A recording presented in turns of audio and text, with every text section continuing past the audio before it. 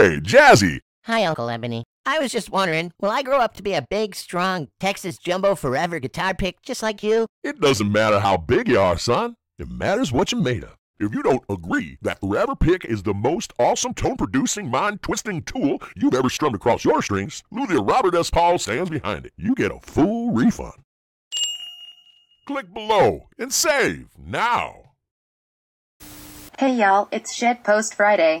Oh, hi, Daddy. Hi, sweetheart. Oh, my little wolfin. Today, the baby does not at the rebound. Whee! I'm worrying. Hey, what's up, fillies and fellers? Brad the Guitologist here. It is time again for Post Friday! Man, if you ever want to see your life just fly by, start a weekly program and just see how fast the weeks go by. Man, it seems like yesterday I did the last Shitpost Friday, and here we are back again already. Well, first up in the news, we've got some sad news this week. The great entrepreneur of guitar, Jim Dunlop, has passed away, according to this website, UltimateClassicRock.com. It looks like they might have been the first to this news. And they say it hasn't been officially reported yet, but their contact has confirmed the news. Anyone who's picked up or played a guitar in the past 50 years has surely heard of Jim Dunlop. He started out, he immigrated to the U.S. from Canada, I think, and it's a really interesting story from what I read in here about his immigration. He actually, at the time, was supposed to have $1,600 in his bank account in order to come across the border into the United States, and he only had $600 in his bank account. So what he did was he went to a credit union, borrowed $1,000, put it in his account, and then went and got his certification stamped, and then went and paid the money right back, which I thought was just really funny and cool. But yeah, this is you know, pretty sad. But he lived a very fulfilling life doing things with guitar-related accessories. You guys will undoubtedly have used Jim Dunlop picks. You probably have played Crybaby wah pedals, which were manufactured by Jim Dunlop. All kinds of things, straps, you name it. Anything accessory-wise having to do with the electric or acoustic guitar, Jim Dunlop had his fingers in it, and it's a really sad loss, and our condolences to his family. Next up in the news, really important news actually, according to GuitarWorld.com and also a couple of other websites, including MIA.org.uk, the Music Industry International Coalition, they met at the NAMM show. Basically what they're doing is they're going to try to lobby for CITES whenever they meet again in May of 2019 of this year, to try to exempt guitars and guitar-related equipment from the Rosewood ban. When they first did the CITES thing, you know, it was passed, and then everybody kind of cheered for a minute, and then realized that this was going to negatively affect trade in guitars, and it was going to prevent guitar makers from being able to put Rosewood on their guitars and sell them across international boundaries without jumping through so many hoops and having so much documentation that it was no longer going to be economical, especially on lower end instruments. So, you know, for a while there we thought that was pretty much going to be the end, but apparently this lobbying effort has already seen some positive results, and pretty much, according to this article that I'm reading here, they are going to probably be able to get this amendment through. It is going to exempt finished musical instruments containing rosewood. It's going to exempt finished musical instrument parts containing rosewood, and it's going to exempt finished musical accessories containing rosewood. So that's going to go a long way toward putting us back to the status quo before CITES came into effect in 2017. So this would be a huge, huge plus. This is something that a lot of us have been calling for a long time. I think I was one of the first to report on the CITES treaty back in, I believe, the end of 2016, whenever it was about to go into effect. I reported it here on this channel, and actually my criticisms of it were kind of met with a lot of hate at the time, because I don't think people really understood how this was negatively going to affect the guitar industry. And it didn't take long though before they started to realize, and the negative effects were several actually. You saw Gibson move from using rosewood on some of their models to using more of a man-made material, especially on lower-end instruments. They used ebony on higher-end stuff anyway, but they started using Richelite for basically almost everything that they did there for a while. I don't know what they're going to do, if they're going to go back to using rosewood or not on some of their like SGs and things like that, but I guess we will see.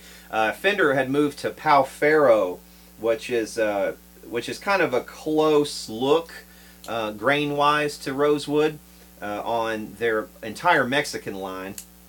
So yeah, there are definitely some changes, and I don't know, it'll be interesting to see whether or not Fender goes back to using rosewood on the Mexican line in 2020 and beyond, because you know they've already got their 2019 lineup, and they're already using the Pau Ferro stuff on the Mexican instruments. So it'll be interesting to see how they respond to this, whether they go back to using rosewood or whether they just stick to the Pau Ferro on the Mexican stuff and leave the higher end, you know, rosewood, the rarer wood, to exclusively to the American instruments, which kind of makes sense to me, but we'll see how they react.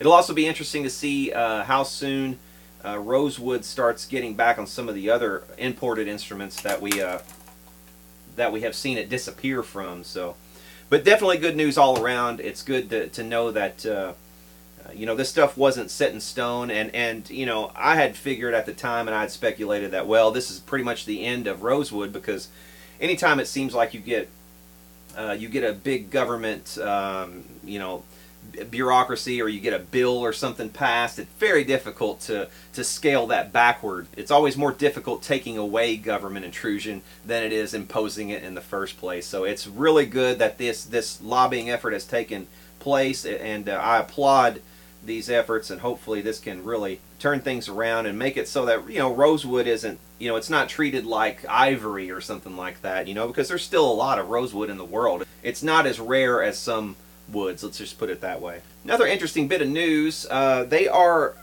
actually in the process right now of making a David Bowie biopic called Stardust. So I don't know if it's going to be sort of like, you know, the recent Queen Bohemian Rhapsody movie, but they have tapped this guy Johnny Flynn to play David Bowie, which is exciting for me because I'm a big Johnny Flynn fan. If you have not heard Johnny Flynn music, you should definitely go and check him out right now. He's got a lot of videos on YouTube, a couple really great albums. His first 2 or 3 albums are just fantastic from start to finish, and I highly recommend them. He's just really acoustic-oriented music, really folky.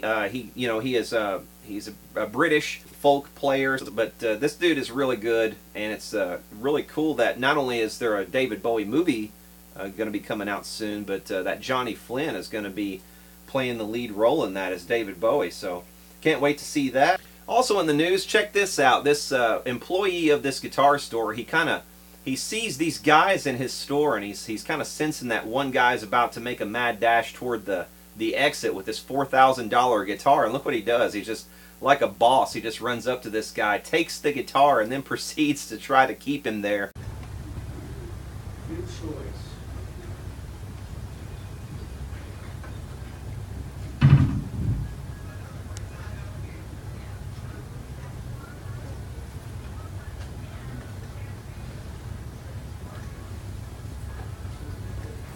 So several other employees come over to help him, and the guy pulls a knife on him and ends up getting it.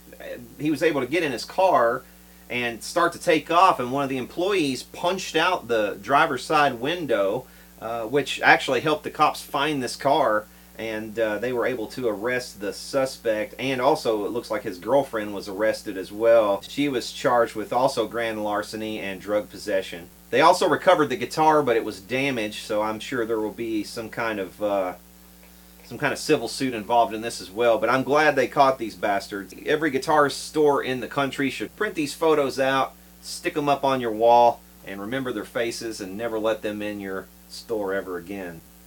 I'm sure everyone by now has seen the news about Billy Corgan. He was recently reunited with a stolen guitar that was stolen back in 1992, which was right after the release of their first album, Gish. So he comes off stage in Detroit one night, and 5 minutes later, or 2 minutes later, or whatever it was, one of his roadies came up to him and said some guy bolted out the back door with his guitar, and So 27 years later, this lady finds the guitar at a yard sale. It's a 1970s American Strat.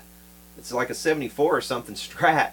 And she buys it at a yard sale for like $200 and is able to return it to Billy Corgan. Pretty cool story. He had offered a $10,000 no questions asked reward at the time that it was stolen 27 years ago. And he said he spent all this time with still looking for it, but that he had been, you know, scammed so many times, or people had tried to scam him so many times, and he, you know, people that led him on wild goose chases looking for this thing so many times that he had just given up hope. And then, you know, it turns up. So it's pretty cool, pretty neat for something like that to return to you after such a long time. I didn't see where he had paid her anything for it or whatever, but I'm sure he compensated her somehow. But it'll just be interesting to see whether he still thinks the same of this guitar, whether it's, you know, whether he still thinks it's his number one after all this time, or whether he's grown out of it. You know, recently he gave an interview with Guitar Center where he was talking about his Reverend guitars that he uses now, saying that, you know, the paint job on one sounded better than the paint job on one of the others. And if you look at this guitar, I mean, I don't know what he's going to think about this thing, because it barely has any paint, and the paint that it does have is all different colors, so who knows what Billy's going to think of this one. But yeah, pretty cool that he got his guitar back. I think one of the more interesting guitar return stories was one of the 3 pickup Les Paul custom guitar that was returned to Peter Frampton after, I don't know how many years, maybe 35 or 40 years. He finally got that guitar back after it had been lost in a plane crash. In 1980, the guitar was lost in a plane crash in Venezuela, or so Peter Frampton thought. This is the guitar on the famous cover of Frampton Comes Alive. This is the guitar that you used to play all these great songs. So, 1980, you are on tour, you're about to, you're in South America.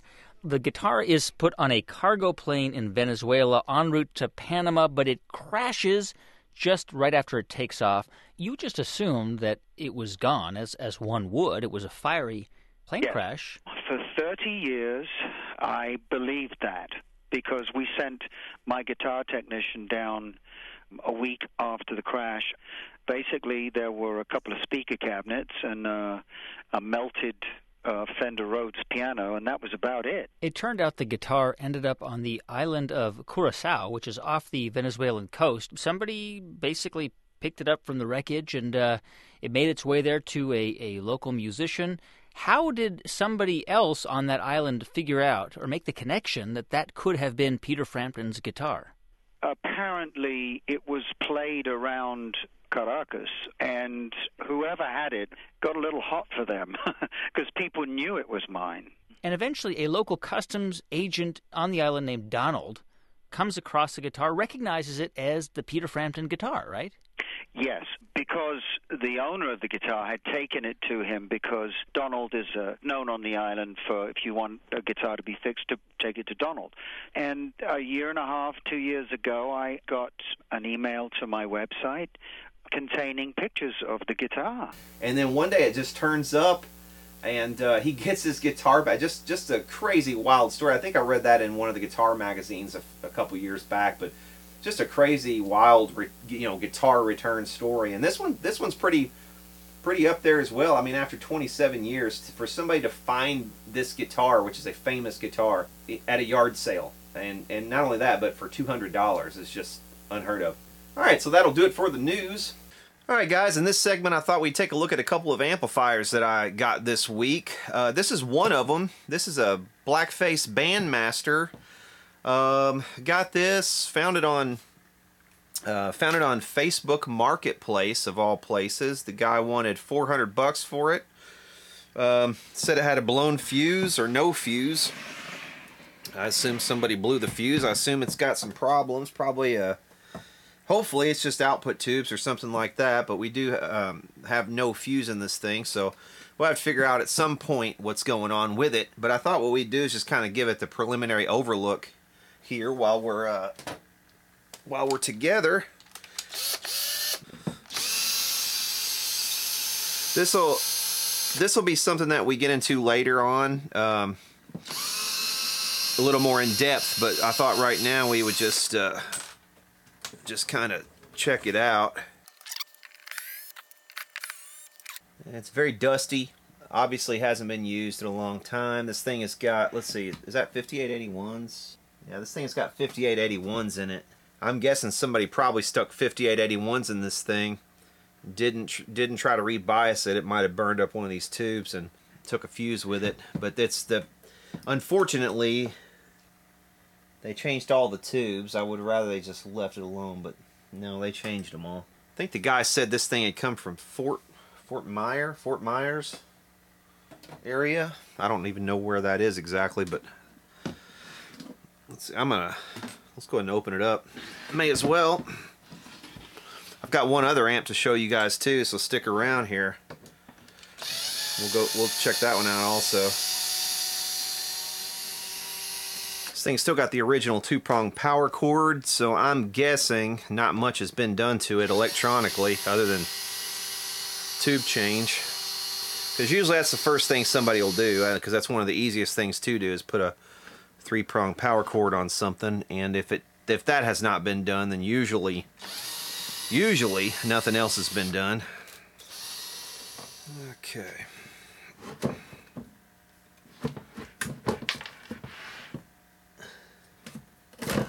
Whoop. All right.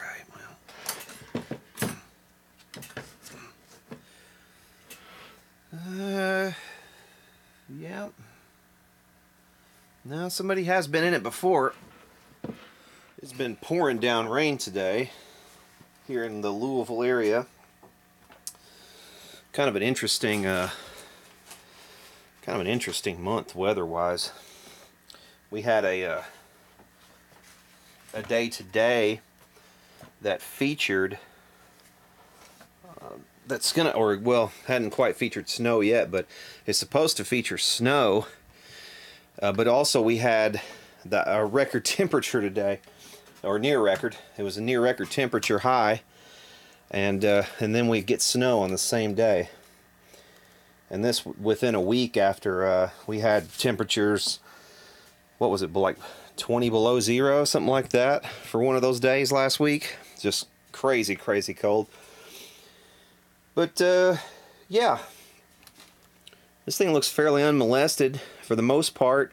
We've got all of the original blue molded capacitors here. These are original as well. Those will be among the first things to go. Pretty much what you'd expect to see in a Blackface era amplifier. There's our bias pot. We do have a new bias capacitor here, and this thing does not look like it was tacked on very well. Look at this. See the soldering job that was done right there? It looks like it barely goes into that blob and then just kind of stops right there, so I'll have to check that for sure. Check and see if that capacitor's even good. Looks like maybe we have a new diode. Don't know. That diode looks like it might be a little bit crusty. It's original though, I think. That will of course need to be changed. Somebody did get in here and change these screen resistors, but we'll want to double check those. We still have the death cap in place. Again, we still have the 2-prong power cord. So yeah, this will be one that can be serviced, I'm sure, and hopefully brought back to life. The thing I'm going to be skeptical of for sure are the tubes, power tubes mainly. And also, we'll be skeptical of this power transformer because we know that something blew a fuse at some point, and we don't really know what that is. So we'll have to figure that part out. This model should have a solid-state rectifier, and it does. And it looks like half of the rectifier has been changed too. And it looks like it wasn't done very well. I don't know if you're going to be able to see it or not. Can you see it? Yeah, there you go. Yeah, you can see half of the solid-state rectifier has been changed. That's odd. Yeah, a lot of that just looks pretty messy. You see there's bits of solder everywhere, and look at that one. That one's barely even on there. So yeah, I probably will do that whole thing over again. But yeah, cool. You know, for 400 bucks, I mean, it's kind of hard to shake a stick at that. And this is definitely something as long as the transformers are okay, it'll be a good deal. But if it turns out that, you know, one of the transformers is blown, then I'll pretty much probably just break even on this or struggle to. So anyway, there's that one. I've got another one too to show you. Check this out. All right, so here's the other amplifier I got this week. The other day, an old friend contacted me via Facebook, and he sent me a link to this other fellow who was selling this thing for 125 bucks. And I couldn't have jumped on the ad any quicker when I saw it. This is I don't know what year exactly this is. I think it's early 60s.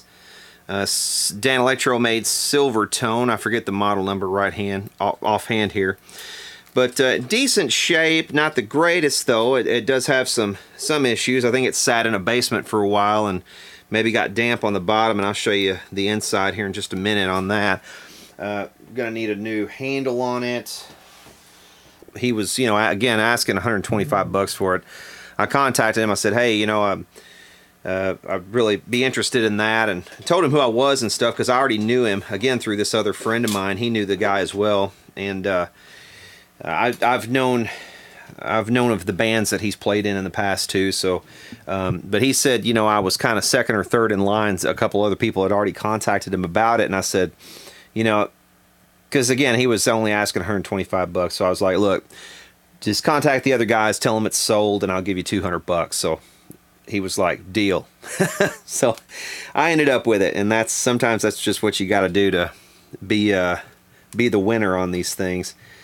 I only wish I'd had that kind of winning attitude the other day when I saw that Victor in Goodwill, that radio. But yeah, you win some, you lose some. But on this should be a fun one to redo because it is going to require some restoration work, and all of that work should be fun to document.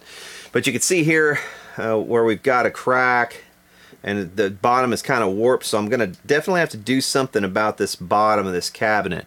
And I'm not 100% sure what I'm going to do. I think I'm going to have to probably remove the chassis from this.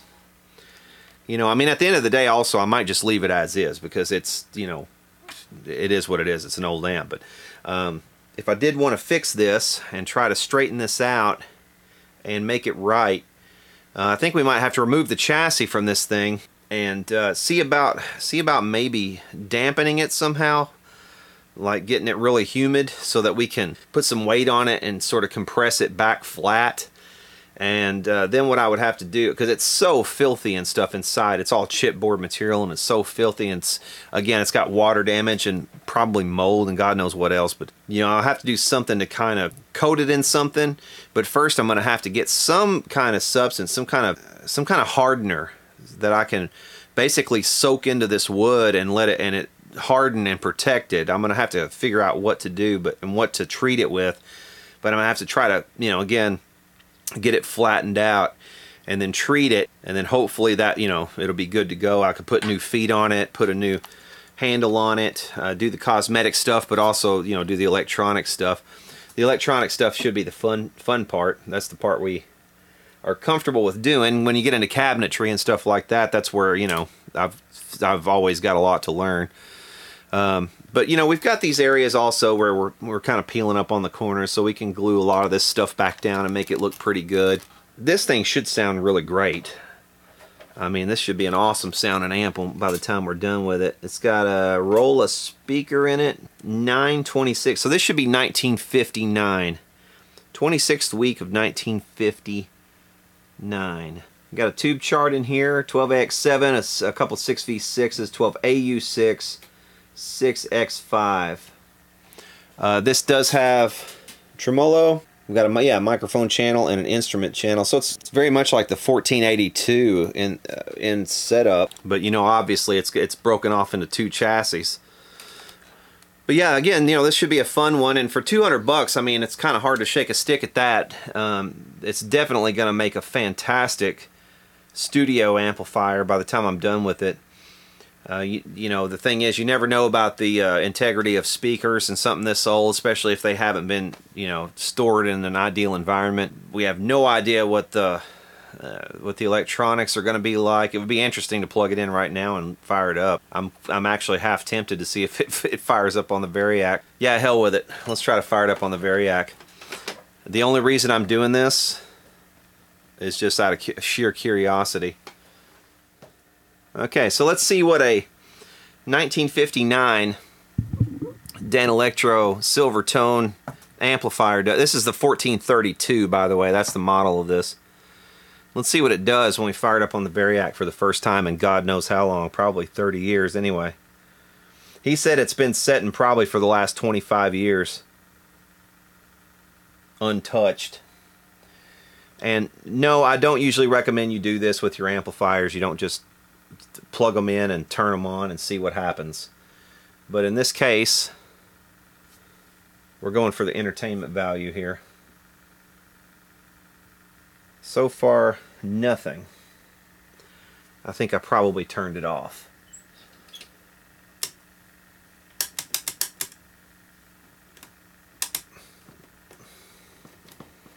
This bottom is in such bad condition. There's a spacer, there's a wooden spacer over here that's almost completely disintegrated. This one over here is not that good either. Alright, I'm getting nothing. Nothing at all. Okay, so let's see what's up. Oh, that would be why. We have a blown fuse.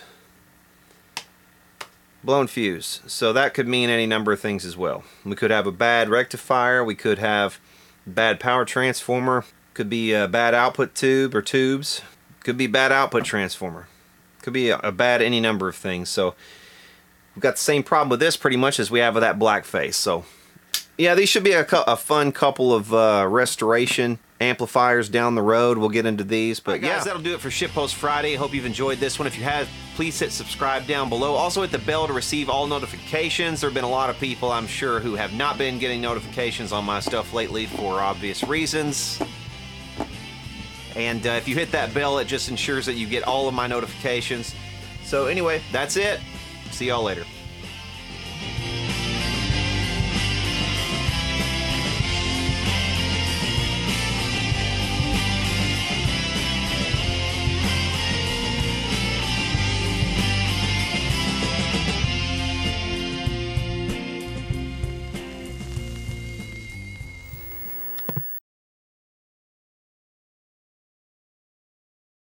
Hi. Oh, hi, Daddy. Hi, Bocephus. I might be Zebra. Here, look, watch, ready? Booch, booch, booch, booch.